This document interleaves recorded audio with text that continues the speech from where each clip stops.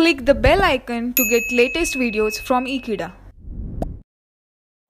Hello friends, in the previous lecture we have understood that is what is carboxylic acid. We have did the definition of it, as well as we have also got to know about the classification of carboxylic acid, that is aliphatic and aromatic carboxylic acid. So depending on that, we are going to talk about the nomenclature of carboxylic acid, and let us understand that how can we give the nomenclature to the carboxylic acid.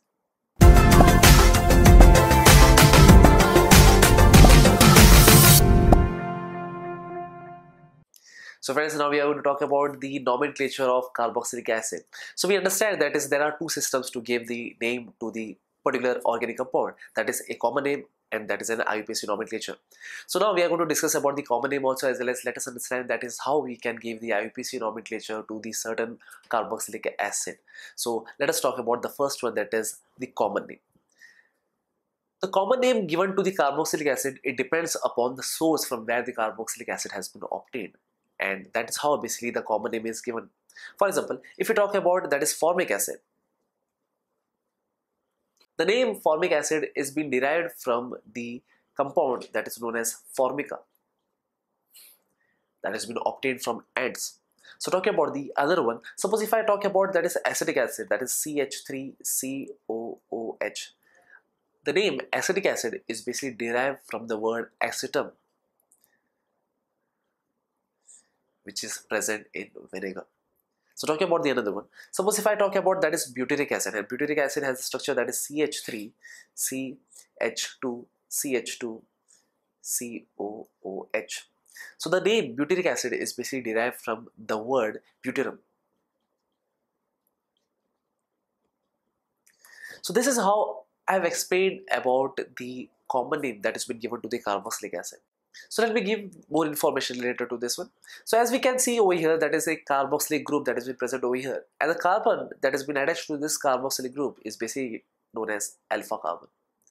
So here also we could indicate that this is the carboxylic acid group, or this is the carboxyl group, and this is the carbon that has been attached to the carboxyl group, that is nothing but COOH. So therefore this one could be named as alpha carbon. Similarly, this could be given as beta carbon, gamma, and so on. So this are indicating, because in common name we usually indicate with the help of alpha, we indicate with the help of beta, gamma, or this kind of alpha Greek alphabets, so as to indicate the presence of the other groups which are attached to alpha, beta, or gamma, and so on. So that is related to the common name. So this was related to the common name, and that is what I have expressed here. So now let us come back to the main content, and the main content is basically IUPAC nomenclature. So this is the main thing that we are going to talk about, and we are going to also talk about the certain examples for which we can give the IUPAC nomenclature.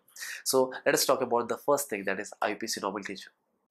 So talking about the IUPAC nomenclature over here, that is for carboxylic acid, as we understand that is the carboxylic acid are being classified into two categories, and those are nothing but the aliphatic carboxylic acid as well as the aromatic carboxylic acid.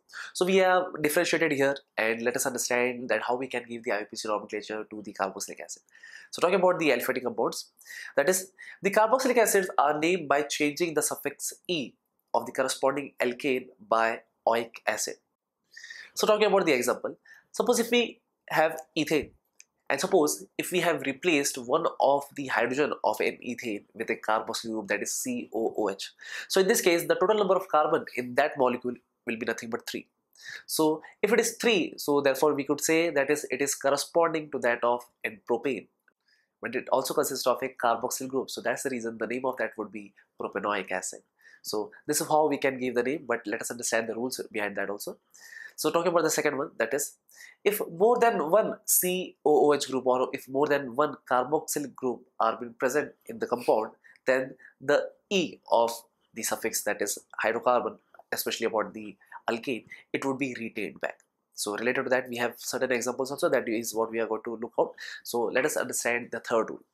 So talking about the next point, that is the carbon of the carboxylic group is always assigned as locand number 1. So this is all we are going to make a concern while giving a nomenclature to a particular structure of a carboxylic acid. So let us understand the next one, that is aromatic compounds. So talking about the few important points, and those are, that is the name of the aromatic carboxylic acid are derived from the name of the parent benzoic acid. we consider benzene as an aromatic compound, and suppose in the benzene ring, suppose if carboxylic group, that is COOH group, is basically attached to it, so therefore the benzene along with the COOH group will be called as benzoic acid, and that is what the parent name is, nothing but benzoic acid if it consists of a benzene in it. So talking about the next point is the IUPAC names ends with suffix carboxylic acid. Suppose if we have an aromatic compound, or suppose if we have an aromatic carboxylic acid, so the word it will end with carboxylic acid. So we have certain examples, that is what we are going to look out. So let us understand those examples. So let us try that. So friends, these are certain structure that I am going to give the IUPAC nomenclature. So let us understand the IUPAC nomenclature rules, and so that we could give the name of this carboxylic acid very easily. So the first rule was we have to give, or we have to assign the carbons number. So we understand that this is nothing but the carboxylic group, that is COOH. So obviously this one would be nothing but the carbon number 1. So this one would be carbon number 2, this one would be carbon number 3, this would be carbon number 4, and this would be carbon number 5. And here basically we can see a methyl group that has been attached to the third carbon atom that are present in a straight chain, as you could see over here. So therefore the name of this one would be 3-methyl.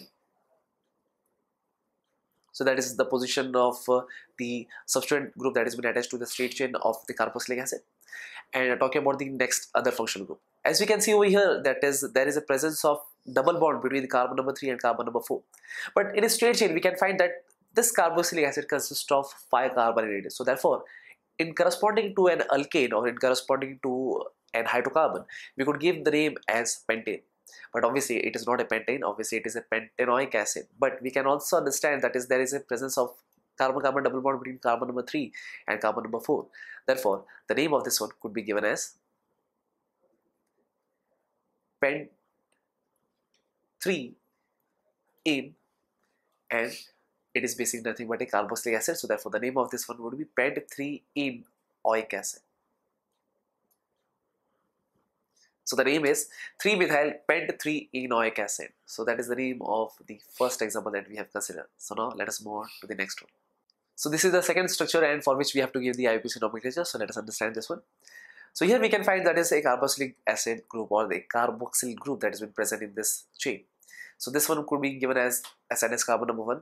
This would be given as carbon number 2, 3, 4, and 5. Here basically we can see that is the substituents which are attached to carbon number 2 and carbon number 3, and those are nothing but methyl groups. So therefore we could give the name to this one as 2,3 dimethyl. Talking about the next one, that is the total number of carbon present here is basically 5. So in corresponding to that of an hydrocarbon, it would be called as a pentane, but obviously it is not a pentane, it is a carboxylic acid. So therefore the name would be nothing but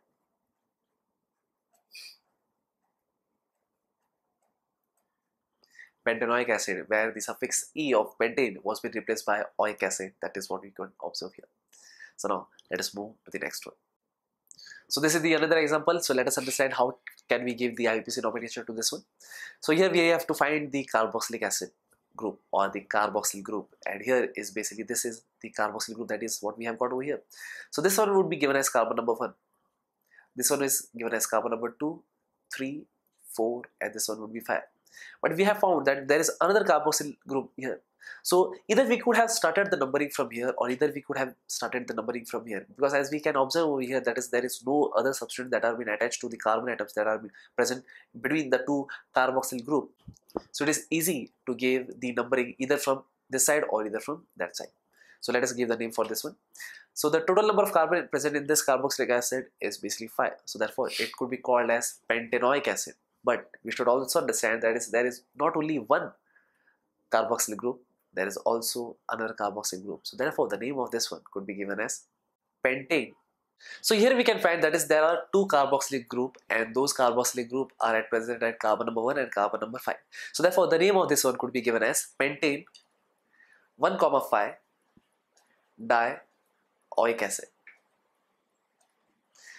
So here you can find that since there is more than one carboxyl group in this structure or in this molecule, so therefore the suffix E of the pentane, it has been retained, and that is how we have not eliminated this, we have kept as it is, and the name is pentane 1,5 dioic acid. So this was related to the rule of IUPAC that we have did recently. So now let's move to the next one. So here's another one, and for which we have to give the IUPAC nomenclature. So here basically the carboxylic group is attached to a cyclohexene. So therefore we have to give the number in such a way that the carboxylic group that is been attached to the carbon atom, that should be given as carbon number 1. So therefore this is carbon number 1. So we have to move in that side that we can get the double bond in a lesser priority, or we could say in a lesser number. So now we have to move in such a way that this double bond should get the least number. So therefore, we are not moving on this side, we are moving on this side. So therefore this is carbon number 1, this is carbon number 2, carbon number 3, 4, 5 and 6. It's but obvious to understand that is the carboxylic group is basically attached to a cyclohexene. So therefore the name of this one could be given as cyclohex, but the carbon double bond, it starts with carbon number 3. So therefore the name would be cyclohex 3ene. But as you can understand, that is this carboxylic group is attached to a cyclohexene. So therefore the name will be given as cyclohex 3ene carboxylic acid.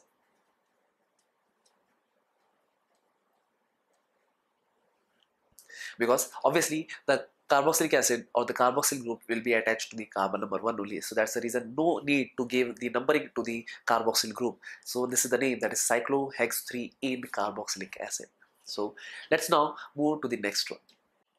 So this is the another molecule for which we have to give the IUPAC nomenclature. So let us understand that how we can give the IUPAC nomenclature to this one. So starting with the first one, that is we have to give the priority to the carboxyl group, and the carboxyl group is here. So therefore we'll give it number 1. This one would be given as number 2. This is nothing but number 3, 4 and 5. So here we can find that is there are substituents that are being attached to a straight chain of the carboxylic acid, and those are nothing but a bromine atom and a phenyl group. So therefore we could give the IUPAC nomenclature as 3-bromo, and on the 4th position there is a phenyl group. So therefore that is 3-bromo 4-phenyl, and the total number of carbon that is present in a straight chain including the carboxyl group, and that is how the name of this one could be given as pentanoic acid. So therefore the name, it will be ending with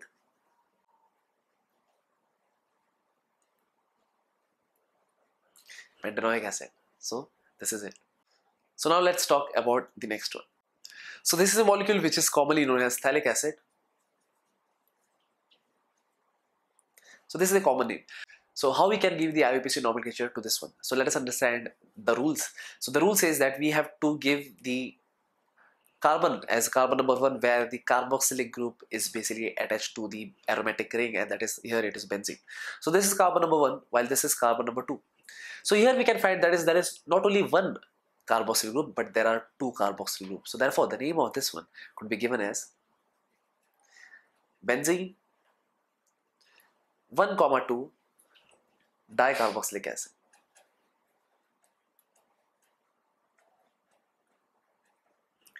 So this is the IUPAC nomenclature for phthalic acid. So now let us move on to the last one. So this is the last example that I am going to talk about. So let us understand that how we can give the IUPAC nomenclature to this one. So the carboxyl group that has been attached to the carbon atom, that should be given as carbon number 1. While moving to the next one, this will be carbon number 2, and 3, 4, 5, and this will go on. So therefore we can find that is on carbon number 2 of the benzene, basically methyl group is basically attached. So therefore we could give the name as 2-methyl. Either this could be called as 2-methyl benzoic acid, or either it could be called as 2-methyl benzene carboxylic acid. So as we have discussed earlier also, that is if it is an aromatic carboxylic acid, obviously it will end with the suffix carboxylic acid. So this is nothing but the IUPAC nomenclature for this organic compound or this aromatic carboxylic acid. So this is it. Thank you friends for watching this video. I hope you have understood that how we can give the IUPAC nomenclature to certain compounds which are nothing but carboxylic acid. So I hope I will see you next time. So till then, don't forget to subscribe Ekeeda channel. Thank you so much.